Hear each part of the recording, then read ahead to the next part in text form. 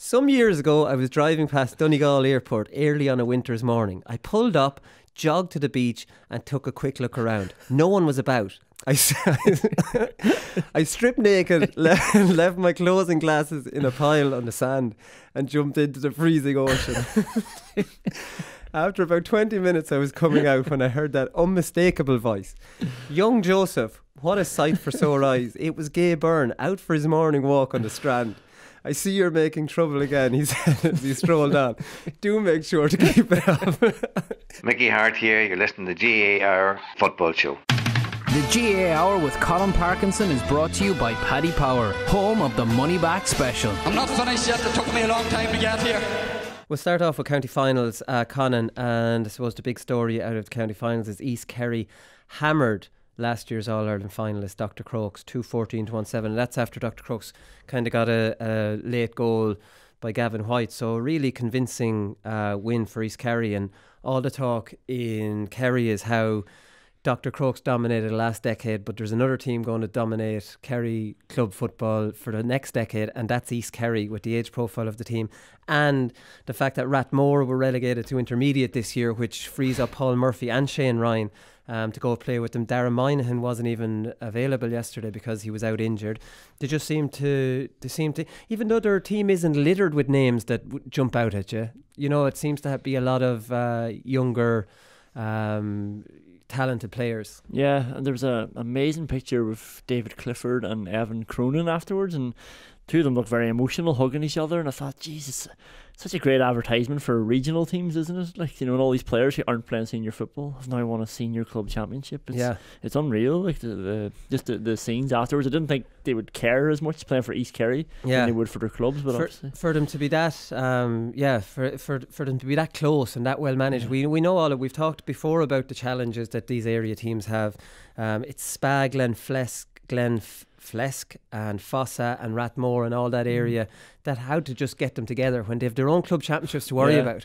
So there would be an element of a League of Nations about it, where they just all join together and Harlem Globetrotters, and they don't train, they don't like each other, they're rivals as it is, but they definitely seem to work. I saw that picture that you're talking about. Now the Kerry captain is going to be from East Kerry, which, like, I mean, it has to be David Clifford in my opinion. I know he's only young, but the other option is Jack Sherwood, Darren Moynihan. You know, I don't think Paul Murphy or Shane Ryan, just because Rathmore has to be from who played with them this year. I think Kerry have fallen into this trap before. Jack Sherwood isn't guaranteed to start for Kerry. How can he be captain? And why? Another question is, why are Kerry persisting with this antiquated kind of policy of making the captain come from the county champions? Most counties have moved on from that now. Who's your captain? Like, that's who is the captain of the team? Exactly. Stephen Cluxton would never be Dublin captain other than under this. Like, it's madness. It is madness.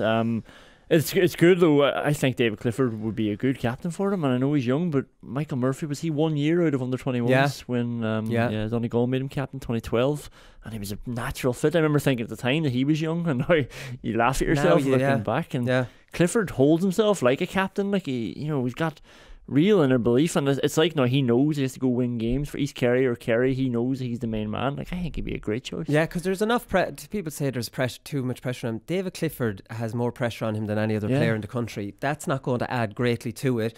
He's not a shy individual. He's well able for it. Michael Murphy is a great example. And the thing is, he's guaranteed to start. It causes too much nonsense, because I tell you why. Jack Sherwood's picked as captain, he doesn't start. Now it's thrown on David Clifford without ever having to process this in his mind or become a good captain. So, like, it is silly. It's a silly policy anyways, but if you're going to do it, he's the only one that's guaranteed to start. His brother put his hand up to be in the mix next year, but that might be a bit too much pressure on Paddy. But yeah, so it's definitely an interesting one. It's something Kerry need to sort out. It really is. It really is. I was actually just thinking at that game, the Austin Stacks, would they have been training? Well, that was it. I texted a friend last night, so they have been training. Yeah, they've been training away, because the train away during the league. But the fact that Crokes were in semi-finals with three area teams, and the fact that East Kerry were so strong, Austin Stacks have had an idea that this was going to happen, and it's after coming true now. Can't imagine they're training at the intensity that a team knowing they're playing Nemo Rangers. So now they play Nemo Rangers next week, a team that didn't win Kerry. against the Nemo Rangers team who just scraped over Newcastle West at the weekend. It doesn't have that much of a kind of... This is a Corofins All-Ireland to lose again, really. No, but it is. Because you have 4 teams in the semis in Ulster that have never won in Ulster. Never mind getting into an Ireland semi-final. You've nothing coming out of Munster. You've Ballyboden or Portlaoise. Ballyboden or Portlaoise would be decent, but you'd imagine Corofin would handle either of them. If Corofin hold their heads, all the rest are dropping around it. But they're doing their best to not hold their heads as well. Like, we'll not analyse the game here, but they don't look as convincing or scary as they used to. Yeah, but they get scary in Croke Park. Yeah, they just need to get to Croke Park. A bit of dry land underneath them. That's it, exactly. The other county final was St Thomas's. They kind of timed it late to beat Liam Mellows. Liam Mellows were 11-7 up at half time, and they scored 11 points from the first 11 shots. And St Thomas's came back to beat them in the end. Very interesting that Fintan Burke, who was injured, did his cruciate in the All-Ireland Club final against Ballyhale back in March. I remember that happening because he'd been playing well in that. I'm pretty sure he's wearing number 7 that day. He was supposed to be gone for the whole year, battled his way back, came on in the second half and scored 2 points, which pretty much won the county final for his team. So there's a nice little story there. Yeah, that's amazing. What's the longest injury you've had? Like, have you been out for that length of time before? No, not really. Probably not that. No, not. I just can't comprehend, like, being told you're out for the whole year, so start focusing on next year, and then these people then just somehow get it back for a county final of all things. That's the thing. The weird thing about the club is that, that All-Ireland final, the 6 months that he needed would get him back for the end of this year in the new competition. So it's definitely a weird one. But congratulations to him. David Burke was flying in the midfield as well, apparently. In the other county final from the weekend, Clonmel Commercials hammered JK Brackens. So a little bit disappointed. JK Brackens, their first ever county final, new enough club. That they look, Clonmel Commercials, we know how good they are, and when Ballyboden won the All-Ireland Club in 2015-16, they were steeped to get over Clonmel Commercials in Portlaoise in the All-Ireland semi-final. Do you remember that? All the steps that were taken for the equalising point by their captain Nelson. So Clonmel Commercials are a very good club team, so they'll have a say actually in that Munster Championship now. They play Milltown Malbay next week, while Austin Stacks play Nemo Rangers. So it's not too bad. Corofin, we'll get into the provincial matches as well. Corofin obviously beat Ballintubber. This was a boring enough match to watch. I was watching it like it was all over when Corofin went 6 up, 9-6. I made the mistake of Googling the result. I was like, okay, this is a little bit boring. Did they hammer them or did it? And then I was like, oh Jesus, Ballintubber make a game of it. I might just keep watching. Hang on here. But it wasn't. Corofin got a few nice points, but they never really caught fire. When Corofin score a point, it's usually very easy on the eyes. So, remember Lundy gave a lovely diagonal ball in, and it was laid off to Farragher, and but they're just not. They don't seem to be the huge force, but the weather and the time of year, and they're just coming off winning a county final replay last week, and they probably celebrated that, and they just didn't look to be firing on all cylinders. Yeah, they were quite deep as well, weren't they? I mean, Gary Syce, it was a brilliant turnover in fairness to him, but I was like, what's he doing? Syce was dropping way deeper than he usually did, and that was one thing that I noticed. And their manager said after the game, Kevin O'Brien, he says, we lost control of the game after going 6 points up and gave away some frees. We were getting players back, but we were getting them back a bit too deep. We did it in a few Galway Championship games too, so it's an area to work on. And that is not a feature of Corofin. I know that they can drop bodies back around the middle third, but Syce never drops that far back, because Syce is an option to move the ball on if they win it back. And it didn't look any sense. And it's not like Ballintubber have this lethal full forward line that they needed to do this. It was a weird one from Corofin, unless they've changed their tactics slightly this year, and maybe that's why they don't look as impressive. Yeah, maybe it's a response to all these club teams here flooding men forward, so it is becoming a bit more basketball-esque. But Ian Burke was out around the middle of that as well, and you're like, oh man, get back inside, use your don't hands. Mind Burke, but I definitely saw Syce running back without chasing a man. He was running back that way, as in he's coming back to cover a space. Yeah, like, that's not he Corofin. was very he was like behind the half-back line at one Now, stage. he did get taken off, which is unusual for Seiss. So. Right, yeah. But I did, like, I remember keeping an eye, like, the ball got turned over. He turned one over, and twice I was sort of keeping an eye on the bottom of the picture to see if he would come bursting back in this. But he was coming very late onto the play, and just luckily for him, the play was slow, so he was able to get back involved again. But and plus, I spoke to him on the show. He does not have the engine for that one. Yeah. We joked about the fact that that's not what he wants to be doing. So that was definitely a weird one, and I noticed that Cillian O'Connor was up to his old tricks anyways. Standard Cillian O'Connor. Kieran Fitzgerald got a punch in the side of the head as he was going past him, and the hands went up as in. Now, I have to say, was it Plunkett got a yellow card on Seiss? I thought that was harsh enough. Unbelievably harsh. Yeah. Now, we know, we've talked about this in the inter-county game. You actually can't slap a fella. You can't slap the ball if a fella's holding it in his chest now. If you try to slap that, like you always would, let's try and get it out. Yeah. The player is taking that hit and they're flying backwards, and it's looking like a clothesline. And they're screaming as well. What Plunkett did there was nothing wrong with that. It was an aggressive kind of slap to dislodge the ball, and Seiss made the most of it and got a yellow. And they're all doing this. It's gone to the point where that tackle is a waste of your time, especially if someone's running past you at speed. They will take that impact and they will lift their feet up off the ground and they're down on their back. Yeah. And it looks in real time like a clothesline. Yeah. Players just have to stop doing it, because I'm not sure how we can stop players from taking the hit and making the most out of it. Yeah, and like the ref was so sure it was a yellow card offence, like, because he obviously just saw the impact, probably heard something, and he was having none of it, like, and it reacted so quickly to it, but when you saw it slow down, it was not a yellow card. It was nowhere near his neck or face, or it just came across his chest. And would you say you're disappointed with Seiss there? I would slightly, because I know when Seiss started playing the game, he never would have done that. Yeah, you would have rocked through that hard impact. It would have slowed you down, but you're not flying back. They're all flying back now. I think it's disappointing, but it's hard to know how to stop. Is it diving, or is it a forward going, right, well, he's made sure to put a good hit onto me. It's going to slow me down. It's aggressive, and I'm going to make the most out of the. You know what I mean? Yeah. I think the lesson here is, if a player's running past you, do not put your hand out to slap the ball, or you could easily get sent off. I'm trying to think of the equivalent if I was in that position, and like, it's at centre back, like, when you feel a strong hand on you like that, you're stopped, somebody's got a hand on you, so you're in big trouble. Now there's going to be bodies around you, the ball's just thrown in. I would be dying for a free in that situation, because otherwise I'm going to get turned over on the 45. So in a way, it's not like I'm condoning diving, but I can see, like, if I felt the contact, I would definitely be looking at the ref, trying to, like, get a foul out of it, just to save myself from losing the ball. Maybe it is a byproduct of all the players that are back now, that if you're slowed down, you could be surrounded. So if he slows me down with a good hit, I'm going to hit the ground because I get the free, because I'm not going to get too much further anyways, But a lot of the time, why I would say to defenders not to do it is, how often do you see a ball being dislodged in that scenario anyway? You don't. It's often a token gesture to hit, and you're being silly because he's just going to fly back. I'm repeating myself now.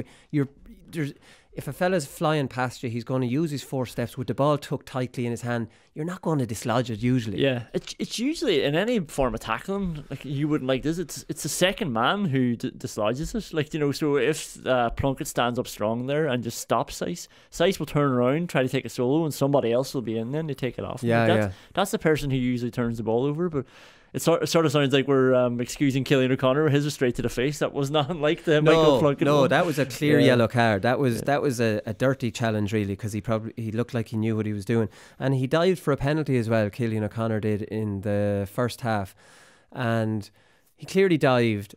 He didn't appeal it.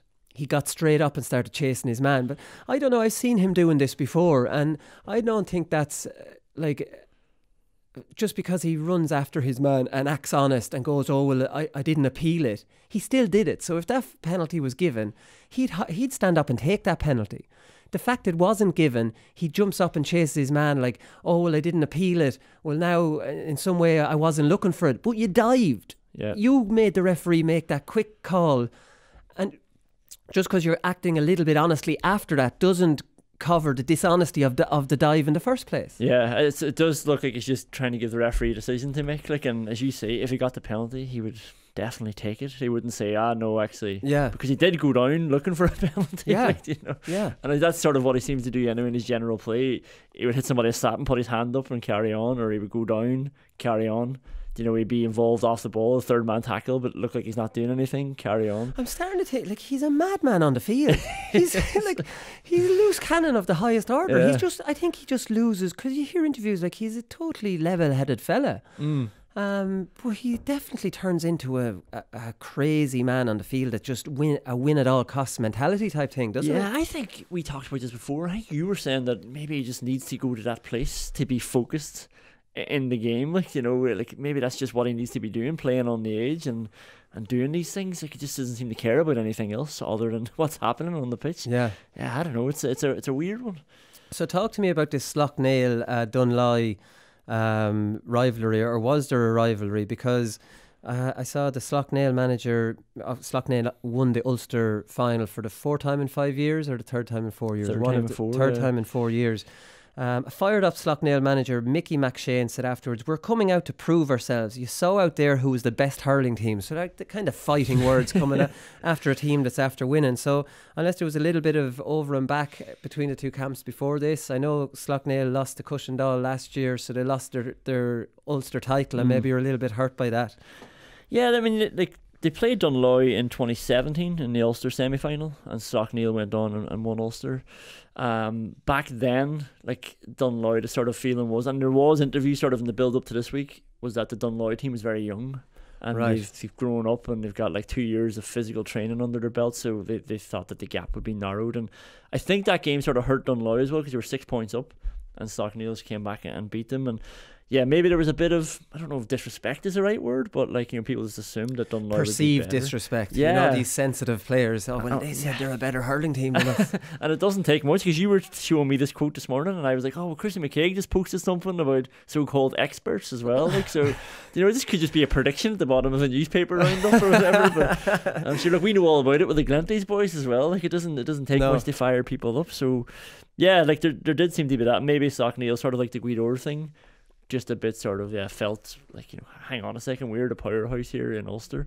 Why are people just overwriting us? Yeah, so they need anything just to get that bit of motivation. Brendan Rodgers scored 3 from play. I'm always fascinated by full-backs who play in the forwards for hurling or football. The kind of over and back, how you can change your mentality to be a forward in hurling but be a full back in football. I don't know. It's a weird one. You either choose to be a defender in all codes when you're younger, or you choose to be a forward. You can't just mix and match this, Rodgers. My God, though, you would love him as a hurler. He just gets the ball head down and runs like he does with Stockdale. Yeah, pretty much. He's as attacking a full back as you'll see. Yeah, he's a runner. I remember as football, in fairness, he used to always be wing back with Stockdale and with St. Pat's Mahara, and he was just this powerhouse wing back. But and he was just playing wing forward for Derry when he broke onto the scene, because he was playing with hurlers before football. And he's a massive loss to there. Now he still plays in the Ulster Championship for them, but geez, he's a joy to behold. Okay, right. Well, I must watch that All-Ireland semi-final, so that'll be an interesting one. Portlaoise won in the Leinster Championship. Very dramatic circumstances. We know Derry Connolly beat Trillick the week before with a sudden death penalty. This wasn't sudden death penalty because St. Pat's missed their first one, so Portlaoise just had to make sure they scored all 5, and they scored all 5, so they won 5-4 on penalties. So that was interesting. Graham Brodie came on as a sub and scored one of the penalties. You like to hear, Conan. Not really surprising, really, that Graham Brodie put his hand up to take one of the penalties. Craig Rogers got the winning penalty. He obviously missed a penalty against Kilmacud Crokes last year at a really important time. A penalty that he hit very well. It was the Ballyboden goalkeeper guessed the right way and got his hand to it. Rogie stuck it in the bottom right this time. The last against Ballyboden, he tried to whip it into the top corner. Actually, it was a very confident penalty, but he missed it. And both managers, Niall Rigney and Casey O'Brien, are saying the same thing after this match. Portlaoise, by the way, looked like they were going out. They were 2-7 to 10 points down in extra time. Pat's got a goal in extra time. In these really low scoring games, now you're in extra time and you can see the goal. Portlaoise looked like they were completely gone, and they battled back and they got their own goal to stay in it. So they showed a lot of heart, even though Portlaoise continue saying that they're not playing that well. this year. But Niall Rigney and Casey O'Brien were saying the same thing. Niall Rigney said it was an awful way for any team to lose. I've never seen anything like that in football before. It's tough on Pats. They're probably the dominant team for a long time, but we show great resilience to come back into the game. Good analysis at the end there. He's probably right on that. Casey O'Brien said, it looks like we're going to get over the line, but a draw after extra time and then losing on penalties is a cruel way to go out. We would have no problem going down to Portlaoise and playing a replay. Maybe if you play it on Wednesday night under lights, it's a better way of going out in penalties. I disagree that that's a better way of going out, that you're going until Wednesday night now and it's stepping over on your next game preparations. It's absolutely not. Why are people so against penalties? Because I saw Richie Donnelly tweet about this over the weekend and he's deleted the tweet since. Oh, has he? He was giving out about foreign mechanics deciding GAA games, and here's the thing. Penalties are penalties. So a fella misses a penalty. Well, then do we ban free kicks because a fella might have a free kick to win the game and he might miss it? Yeah. So what is the problem here? Penalties are part of the game. So if there's a penalty in the last kick of the game in normal time, that's okay. But deciding on a game on a penalty shootout is not okay. That's cruel. It's already part of the game. You're using it to decide it so that it's a shootout and it's not going to a silly replay on a Wednesday night under lights and ruining the game. Ruining a team's preparation for the next round. It's a great way to finish games. It's great drama. I'm delighted it's in GAA, and I don't know why this. Do you know what it is? It's without thinking about it, and they're just copying the kind of, you hear it in soccer. Oh, it's a cruel way to go out. Yeah. Well, is it any more cruel than any way to go out? Yeah, exactly. Players miss points from play. That's very cruel. There's a villain at the end of every match because somebody's messed up or somebody's done something. Yeah, that's it. It's cruel, but something has to be decided. And I actually thought, I look at the Glantes example, I think it's more cruel to make them play 3 games and then play 3 days before. Much crueler To go play a county final on a Wednesday night, celebrate it, and then have to take a day off work on the Thursday to celebrate the next day, and then have to play it the weekend. That's bloody cruel. Yeah. Finish the thing. And you've been given 60 minutes to win the match, and then you're given an extra 20 minutes to go and win the match. So you've got the chance to go and decide it there and then. And there's plenty of opportunities to do it. The Richie Donnelly thing, the foreign sport. I just thought, is penalties, are they a new thing in GAA? That's the thing. They're part of the game. Exactly. We haven't just borrowed these just for the shootout. We've taken a thing that we do in the game. It's right, we've tried everything else. Now let's do this to finish it off. And it's important to point out that we've tried free kicks from the 45 and they were bloody dull. Oh, terrible. They were crap. And from reading about this, I didn't see this now, but from being on a WhatsApp group of lads that were down at it, there was great excitement, even though it was a freezing cold day, but it's gone to penalty. You tell me any fan in the world doesn't love penalties. They love them. Yeah. The drama of them is class. Fantastic. It's why everybody talks about the Champions League being the best competition in the world. Now, there's a lot of elements to that, but a lot of it is the second leg always goes to penalties, and it's just brilliant. How many times have you been watching extra time and you're like, just forward it on and let's get to the penalties? Exactly. Yeah. Get rid of extra time, straight to penalties. We've solved it. There's a lot of games I would like just to be decided on penalties without even playing the two teams playing each other. So Portlaoise now go on to play Éire, who beat Sarsfield pretty well. So that was a turn up for the books. Pretty surprised about that. So that's going to be a fantastic semi-final between Éire, who've won 5 Leinsters, and Portlaoise, who've won 7 Leinsters. 2 traditionally strong Leinster teams, 2 neighbours, and that'll probably be a neutral venue. So definitely looking forward to going to that between 2 great clubs. Talking about Carlow, our friend Stephen Poacher announced last night that he's leaving Carlow.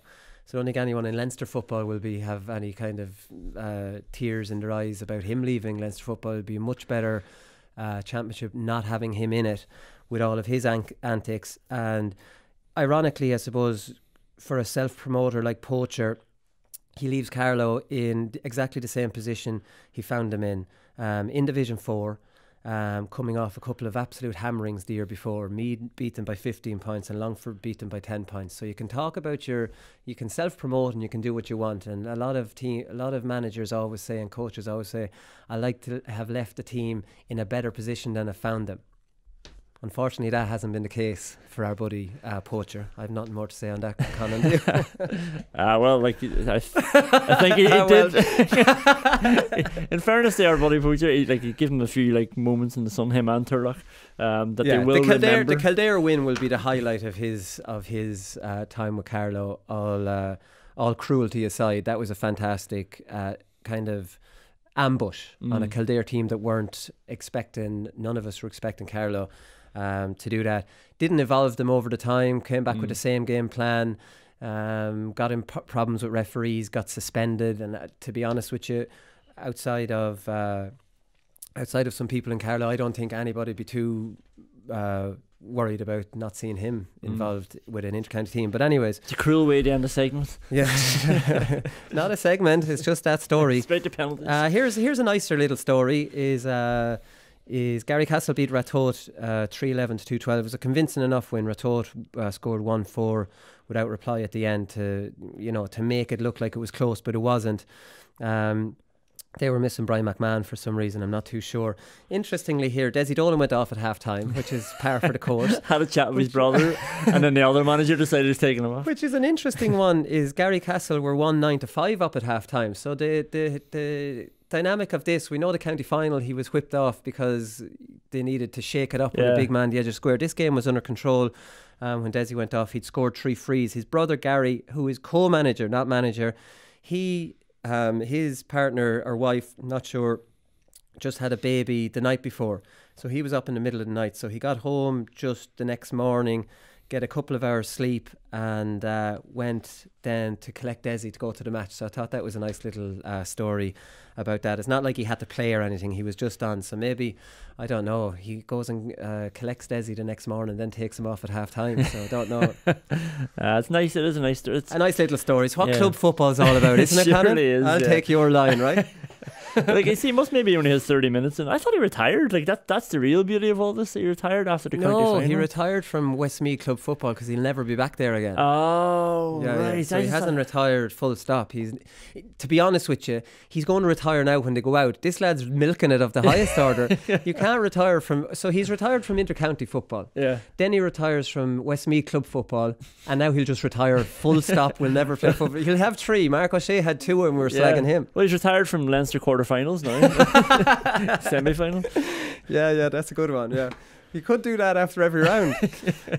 Right, there's another 2 stories I want to finish up on here. We'll cover 1 or 2 more of the club matches in performance of the weekend. Obviously, Dessie Hutchinson is coming up in part 2, but the Clare County Board have reported social media abuse to police. So Joe Cooney has said that a complaint has been lodged with Clare GAA by an employee, which is Pat Fitzgerald.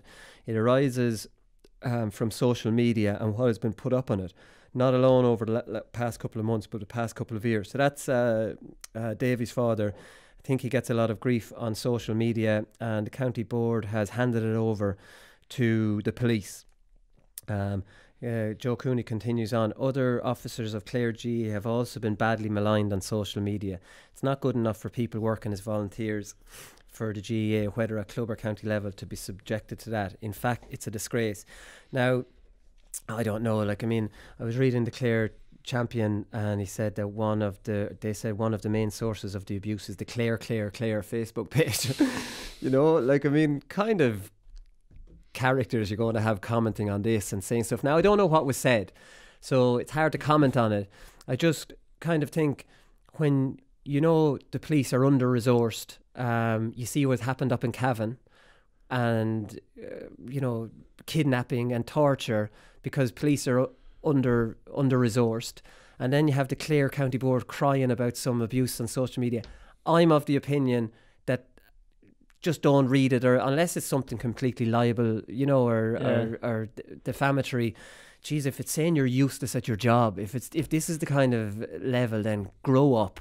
But I don't know what the level of abuse was, so it's a difficult one. I just think in the current climate, after hearing what happened in Cavan, to be handing over to the police comments on a clear Facebook page, I'm sorry, I wouldn't be kind of doing something like that. Yeah, no, and like the fact that it's Facebook is a little bit interesting, because most people, they don't have anonymous accounts on Facebook, you know, so you would know who it is doing it, and they're there obviously no happy such to thing put as their name. Well, you could, but like most people with their Facebook page, it's just their own page. The person themselves. Yeah. It's much easier to create an anonymous Twitter account. People tell me. I don't know. But and then like, you know, the Clare, I don't think they would do this, but they can moderate that, and if there is anything libelous, they should just take it down themselves. Just block it. That's what the police would tell them to do. Like, you know, sort this out yourselves. To me, this looks a little bit precious. Now, again, I have to qualify this all the time by saying if there was something serious being said, then I'm, you know, not being fair on them here. But to me, this is a county board being a little bit precious. It almost like, and this sounds a bit mad, but like it nearly comes with the territory of a county board job, doesn't it? Like, you don't take it to be popular. Like, there's every other club in the county are not going to like what you're up to, you know, like no matter if you are doing a good job or not, like you're going to have people who don't like what you're doing. So yeah, it's like you think these people have a thick skin anyway. Again, we don't know exactly what was said, but yeah, stay off the Clare Facebook. Stay off my opinion on social media and Twitter and things like that, and is if you're anyway sensitive, stay off it. It's not for you. There's assholes all over the place. You can't say anything without someone disagreeing with you or taking the polar opposite opinion of what you said, or else twisting what you said and creating some sort of controversy out of what you said. These people are complete and utter muppets. Avoid the social media. I do that now more so than ever, and I'm much happier in my life for doing it. Yeah, I always think of it when I see like Facebook comments like that. I always wonder, you know, if one of my mates like posted a Facebook comment that would pop up on my feed that they'd done it, and I'd be like, what are you at? Like, you would think, you start writing back to them, slagging them off, or tag your mates and going, look at this boy getting all hot under the collar. And you know, it doesn't really happen in the real world. I don't think. It seems like these people who be posting it maybe don't have that much going on, and it's just like, this is where they're getting their fun, just having like, you know, a rant at somebody, and they're not getting attention from anybody else, so they're doing this. Yeah, exactly. No, that's a good point. Come here, I want to finish up on this one because this is the greatest of all time. I'm officially naming this the greatest article I've ever read. So just to give it a little bit of context, you know, myself and yourself might be a little bit suspicious about whether Joe Brolly's articles are actually fact or fiction, right? So, you know, we think he is definitely liberal with the truth on his articles. It meets a lot of people. They're entertaining, there's no doubt. When he's going at something, like, I enjoy reading it. I take it with a pinch of salt, especially whatever about the article itself, the anecdotes. The anecdotes that set off the article or in part of the article, that he meets somebody on the street and they just happen to say something that perfectly fits in with the point he's making. And it's usually, you were right, Joe. But this beats everything. Now, this isn't a GAA article. It's about an article he wrote on Gay Byrne, but I just have to read this out because it's just so fantastic. Right, so it starts off, I'm reading this now. I'll read the whole thing and then we can talk about it. He's brilliant. Some years ago, I was driving past Donegal Airport early on a winter's morning. I pulled up, jogged to the beach and took a quick look around. No one was about. I stripped naked, left my clothes and glasses on a pile on the sand and just jumped into the freezing ocean. After about 20 minutes, I was coming out when I heard that unmistakable voice. Young Joseph, what a sight for sore eyes. It was Gay Byrne, out for his morning walk on the strand. I see you're making trouble again, he said as he strolled on. Do make sure to keep it up. Right? So let's just break this down. Now, that's the start of the article. So Joe Brolly was just driving past the Donegal Airport and passed by a beach, decided to get out of his car, no towel, no nothing, stripped off all his clothes, got into the freezing cold water. Right? Okay. Now, this is in the middle of winter. After about 20 minutes, he got out. Like, hypothermia might have kicked in before then. So then, like, when Gay Byrne just happens to be walking along this deserted beach in Donegal walking his dog, Gay Byrne, the chances of all this being true is about 1,000,000 to 1. Like, I mean, it has to be. It has to be. How did Joe plan on drying himself had he not met Gay Byrne? When Gay Byrne met him, was Joe not shivering that Gay might have said, Jesus, Joe, you all right? You've been in there for 20 minutes, Joe. Joe, will I call an ambulance? Yeah, but Gay was completely, like, he wasn't taken aback by any of this. He just said, I see you're making trouble again. And in my head, he sort of had walked past him at this stage. Yeah, and he's looking beyond and just says, do keep it up. Yeah, do make sure to keep it up. Then, so, do you not want to chat, Gay? No, Gay's gone. That's the end of their interaction. It's over. So basically this article was all about about how Gay Byrne wouldn't last in RT now because their need for balance and they're bland, and it was basically an attack on RTE using Gay Byrne to pretty much, if you had replaced Gay Byrne with Joe Brolly, that's pretty much what the article was pretty much about. So like, I mean, it was a tribute to Gay Byrne, but whatever about the article, it's not our business on a GAA show. But that intro is just, it is the good. Will I read it one more time? Read it one more time, please. The airport, what was he doing at Donegal Airport?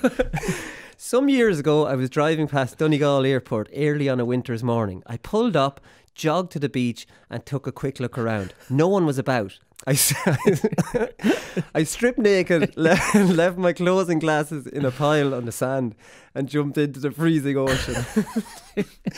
After about 20 minutes I was coming out when I heard that unmistakable voice. Young Joseph, what a sight for sore eyes. It was Gay Byrne out for his morning walk on the strand.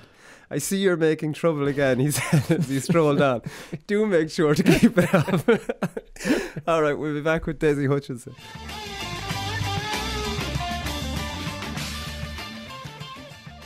Alright, so Dessie Hutchinson scored 5 points yesterday for Ballygunner to beat Patrickswell by 8 points. Pretty convincing in the end. He joins us on the line now. So that was it, Dessie. Pretty convincing, even though at half-time you were probably a little bit nervous. Yeah, it was. We started the game well. I think we were 5 or 6 points up there at one stage, and they had a purple patch there just before half time, got a good few scores on the board. I think we went to queue up, but it was kind of whoever came out and started the second half the best was going to go on and win the game, and thankfully we done that. We really took control there in the middle of the second half, and I think we got a good few scores without any reply, so we were delighted with that, and we finished the game strong as well. Yeah, you definitely did. So you were 6-1 up. You were flying it really. It took Patrickswell 20 minutes even to get a point, and then suddenly you're only going in, I think it was 7-6 actually at half time. What was said at that stage? I was just kind of, they changed their system a little bit in the first half. They kind of tried to block the space in our full forward line, so the boys out the field kind of took a little bit of time to adapt to that. We kind of played into their hands a small bit, but at half time then we just kind of changed it up and stick to what we know, and thankfully that worked. We trusted our hurling and we came out on top in that. In the second half we were a bit more cuter with the ball and a bit shorter at times. Yeah, and thankfully the lads got the scores from out the field. There was more scores from out the field, but in the first half the feature was obviously your 4 points from play, and you know, you'd pass it around a few short stick passes and then put it into the space in either corner for you to your movement into both corners is really good. Yeah, and it's something we've worked on, and thankfully we can adapt to both ways, whether it's hitting it, getting the couple of short passes and hitting it in long, or whether we're trying to score from out the field. So look, we're able to adapt to both ways. It all depends on the way Patrickswell were setting up, so we just clicked on quickly to what they were doing, and thankfully then the space opened up again towards the end of the game for us inside as well, so it was very good. Yeah, it's almost Cork-esque, I thought, from watching you yesterday at some parts. Like, it's not easy to execute that kind of a game plan in the winter, you know, under pressure. No, it's not, and look, your hurling has to be really on top of the game for the short passes and stuff, but look, it's the way the modern hurling's going. Is you're running with the ball, you have to play around the systems that are put in place. So look, it was tough, and they were a very good team, but thankfully we just stuck to what we knew, and we've been working on it a good few years now. Well, I'm only back, but the lads, they've been putting this in place for a good while, and we're starting to be successful with it. Yeah, so you wear number 10, because I was looking at you following kind of since you've been back with Ballygunner, and I'm looking at the reports, and you're picked at wing forward and you're getting these scores, but you play in the full forward line, you're playing a 2-man full forward line, it looks to me, and kind of just never stop moving in there and then take your man on when you get the ball. Is that fair analysis of your game? I suppose it is. Look, all 6 forwards are comfortable in all 6 positions really, so we have the license to get around the forwards wherever it is. And look, thankfully myself and Peter Hogan have been going well inside, and our movement is starting to really click with each other, so it's nice to have him in there. We're playing off the same page kind of, so we're starting to click. But as I said, we have the license to cover any of the 6 positions in the forward, and we have the adaptability to do that, so we're delighted. Yeah, your young players came good yesterday. Like Michael Mahoney, he was there last year. He obviously got a good few points from play, important ones. Paddy Levy, I thought was interesting. He man-marked Cian Lynch. He's only out of minor, so that was a huge call before the game. Yeah, it was. And look, Paddy's been flying for us all year. And Mike yesterday, he topped up with four unbelievable points in the second half. And he's probably not known for his scoring abilities. Usually, like he's a real dog out in midfield. He works so hard. He gets big tackles in, and he kind of sets up the play for other people. But yesterday, he stood up when we needed him and got four unbelievable points. And look, Paddy's only out of minor, and he's like a lad that's been there years. So he is, in fairness to him, and hopefully he'll keep that up for us. But he is a top hurler, and he's probably one to watch. Yeah, he was described as an old minor by your manager, that he's been around a while. He's still only 18. Yeah, he is. He played minor there for a good few years, and I think they won two of them, and he was kind of a main figure of that. And look, he's really slotted in well with us. He's like myself. There's 3 or 4 of us new into the team this year, and I think we need that. You need that in every squad, a bit of freshness, and look, we're bringing that. And look at the people we have around us is massive too, with the experience of the lads. Yeah, so you mentioned you're back in. So everybody at this stage knows your story, Dessie, that you're with Brighton and you were released last May. Then you went playing soccer with Waterford, and did you play the season out with them? And then you obviously would have seen Ballygunner win the Munster last year from the outside, and now you're involved in it this year. Yeah, it's mad. I came back in May 2018, I think it was, and played with Waterford here for the remainder of that season. And then just kind of was weighing up what I was going to do, whether I was to come back or whether I was trying to keep going with the soccer. But in my own mind, I was really heading towards getting back involved with the lads, and thankfully I did. But as you said, yeah, this time last year I was looking from the stand. I think it was Ballyea game. Everyone was up in the heap. Philip got a last minute winner, and then I came back in after the Munster final. So since then I've been just head down working hard, trying to catch up with the lads, and thankfully it's working at the moment. Yeah, because like you played with Waterford underage right up until under 16. You would have been Shane Bennett and Patrick Curran's age group. So hurling was a huge part of your life before you went to England. Yeah, it was. Look, our house at home it's a huge GAA house. I had 2 brothers there yesterday. Like they played in numerous county finals and Munster championships. So I had that. I knew all about it really, with the 2 lads being involved for so many years,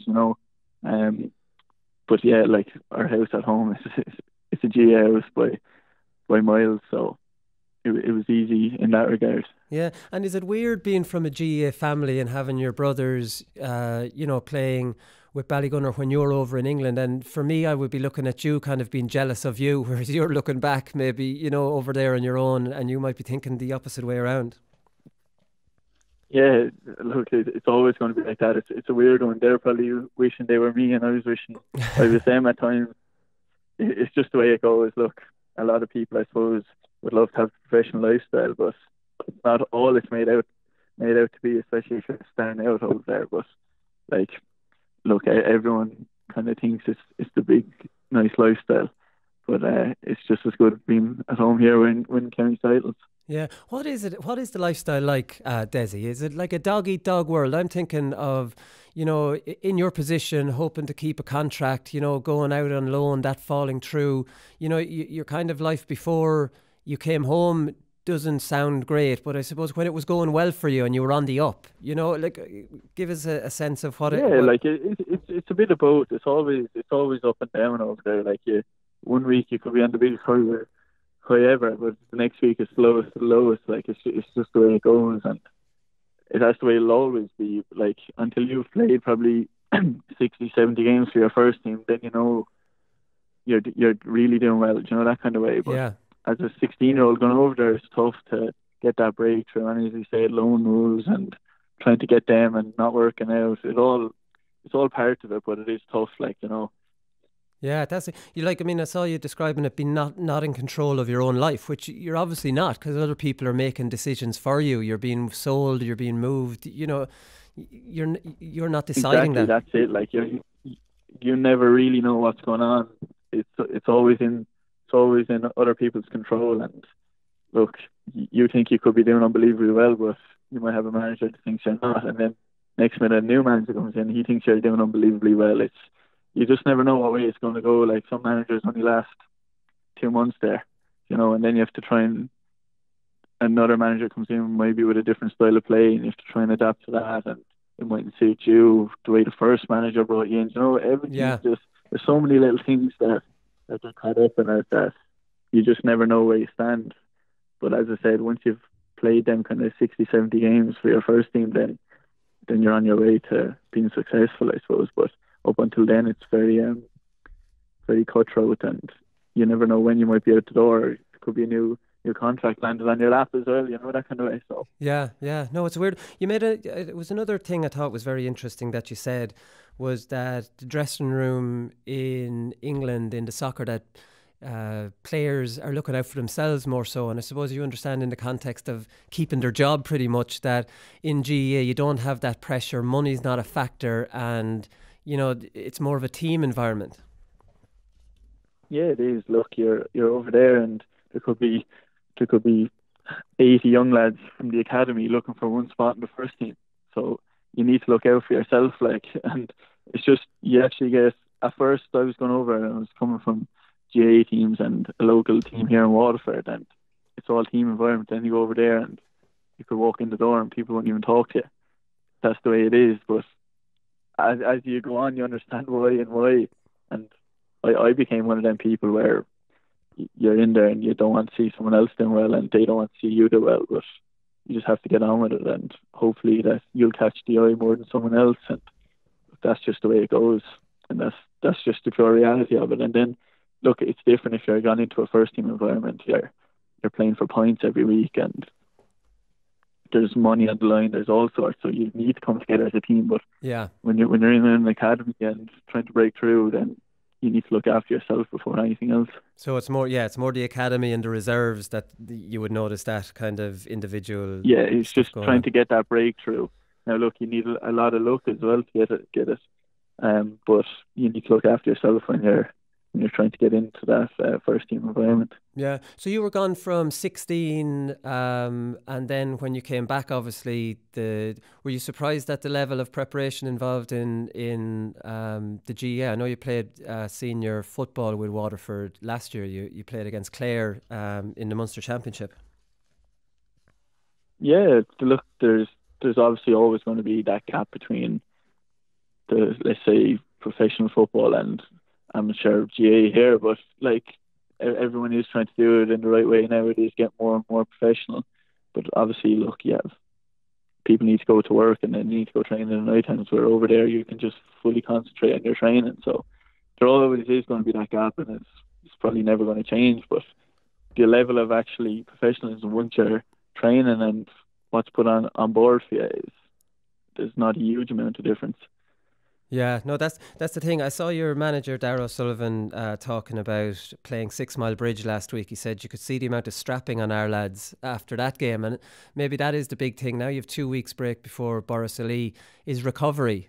Stephen Hunt kind of created a bit of controversy in Ireland here, probably when you were away, that he wrote that GAA players wouldn't be able for the lifestyle in England because you'd be sitting on the couch all day trying to recover and it's boring, and everyone was up in arms about this. God, I'd love to sit on the couch all day. But he was painting a picture.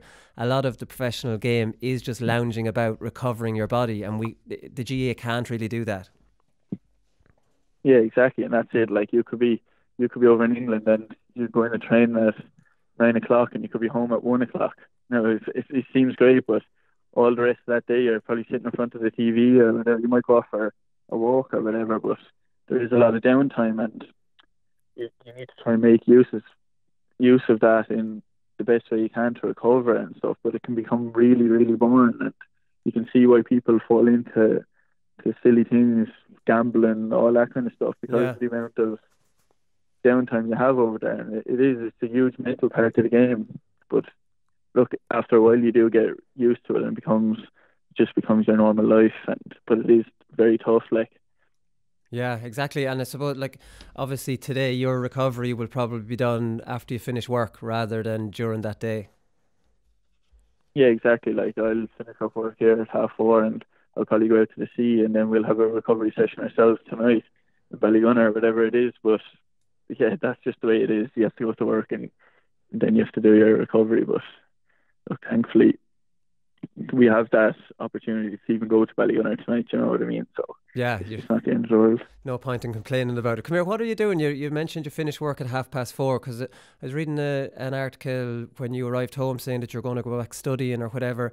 Like, I'm sure it was a difficult decision to sit down at your age and figure out, you know, what you're going to do with your life.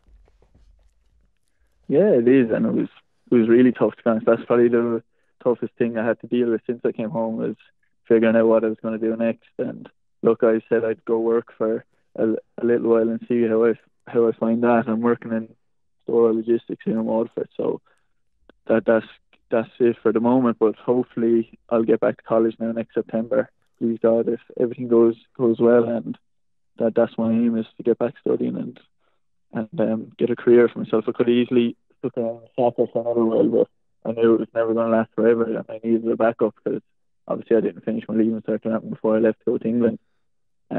So that's next for me now. Hopefully get stuck back into the books. Yeah, very good. And is the GPA helping you out with stuff like that? Yeah, they will eventually. I've had a bit of talk with them at the moment, but it's still kind of early days. It's not till next September. The applications and stuff don't open until February, so I have a little bit of time to make sure it's the right decision of whatever I try and go do. Yeah, I know you're concentrating on Ballygunner and everything, but you've scored 424 from play so far this season. Has Liam Cal any numbers flashing up on your phone that you don't recognise, or voicemails left or anything like that? Not yet, no, but look, I think we're just left to concentrate on Ballygunner for the moment. A lot of lads are the same, so we'll just concentrate on that for the moment. But look, it's great for Waterford hurling to have a new manager like Liam Cal involved after doing so well with Tip under 20s and minors. That he seems to be a real winner, and it could be brilliant for Waterford going forward, because let's be honest, it hasn't been the best few years for Waterford hurling, but hopefully we'll get back to that now in the summer. Exactly. So you're available for selection is basically what we're taking from that anyway. So if Liam Cal, I'll pass on your number to him. Yeah. I wouldn't say no anyway. Come here, Dessie. Thanks very much for taking the call, and best of luck in the Munster final. No bother. Thanks very much.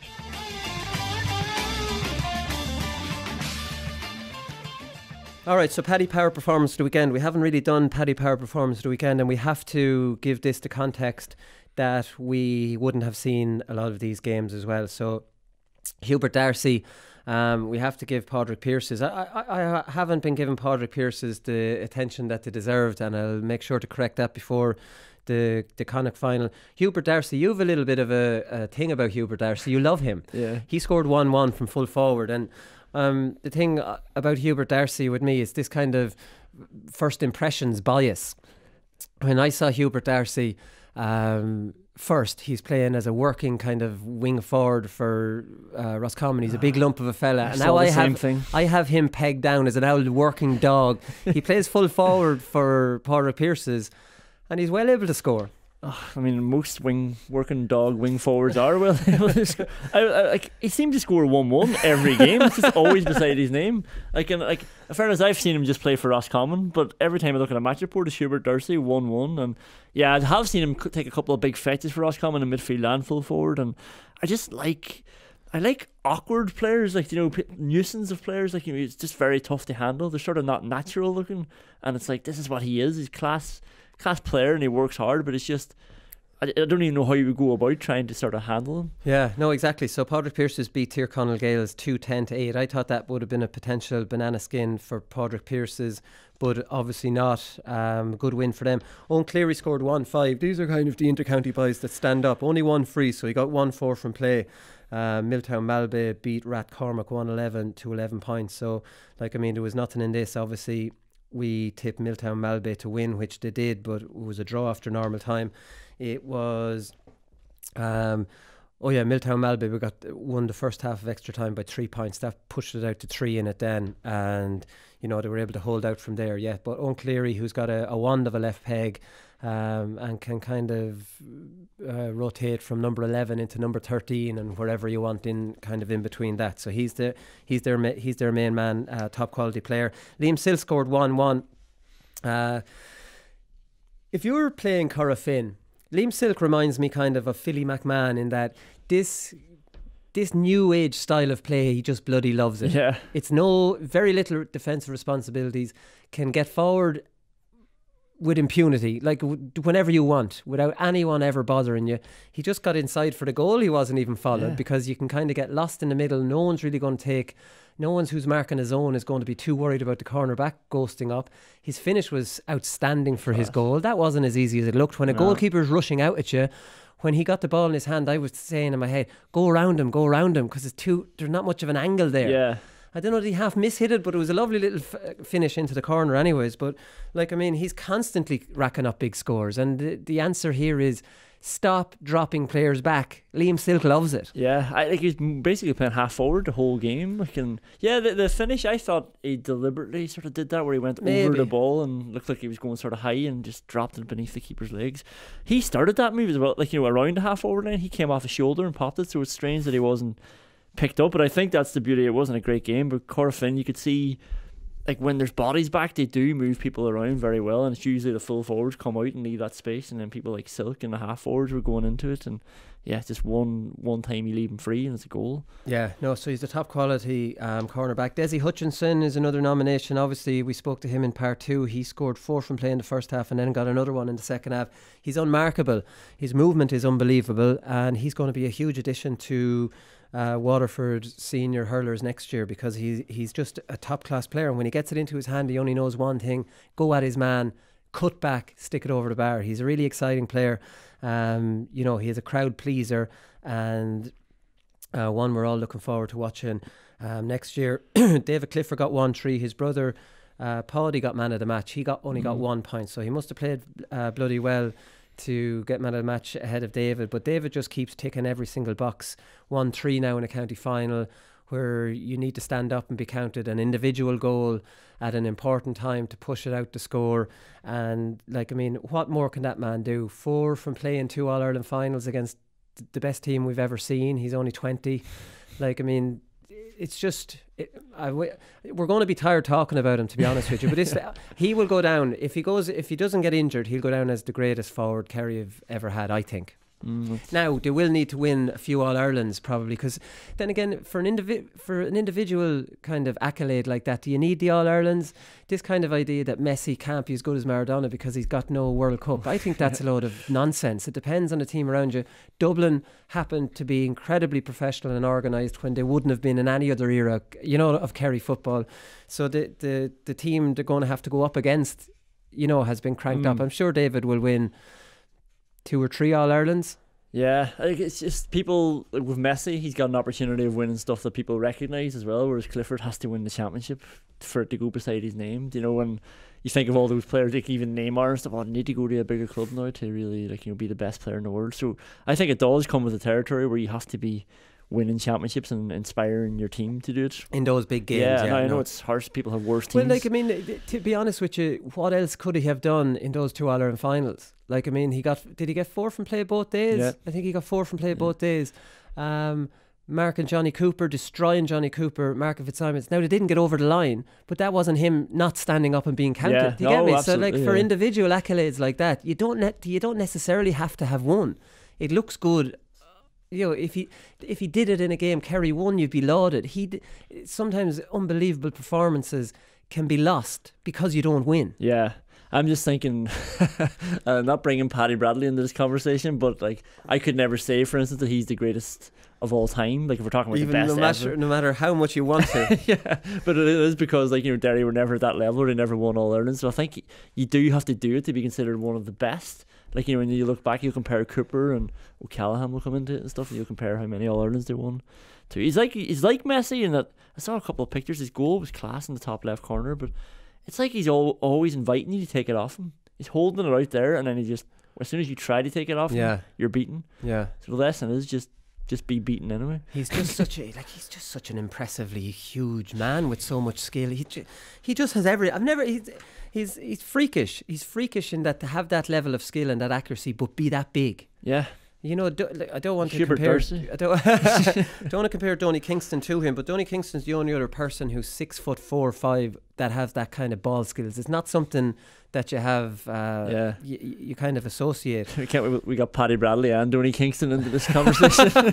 Our own county man. That's terrible. It actually is, isn't it? All right, Michael Darmacaulay and Conal Keaney. I'm giving them a joint nomination. Michael Darmacaulay only came on as a sub. He had a head concussion, but it wasn't because of that he didn't start. It was because he has carrying a groin injury and probably expected to win it, and they're just giving him a bit of a rest. Conal Keaney injured his hamstring in the semi-final, didn't even get on in the county final, so he's back in the mix. He scored 2 points. Michael Darmacaulay made a huge impression. This was 3-3 at half time, and Ballyboden had a man sent off. I was thinking these are in trouble here. It was 7-5 when Michael Dara came on, and he won a penalty immediately and then set up Colin Baskell for a goal. How he won the penalty was a little bit funny. It's pure Michael Darmacaulay. So he's running in a huge slalom and run after winning the ball in midfield. You know the way he's running just so fast. Yeah. He's doing a big, huge, aggressive bounce, and then he goes to solo it, and he solos it 2 foot up over his head. But the fact that he soloed it so badly, it tricked the goalkeeper, Colm Judge, who tripped him up as he was looking up to reach up. Is there anything more Michael Darmacaulay than that? Like, you know, skill letting him down, but an incredible kind of driving force. And then catches another ball in midfield, drives forward, pass it off to Baskell, goal. That game over then. That goes to 1. Colin Baskell actually chipped the penalty over the bar to put 4 in it.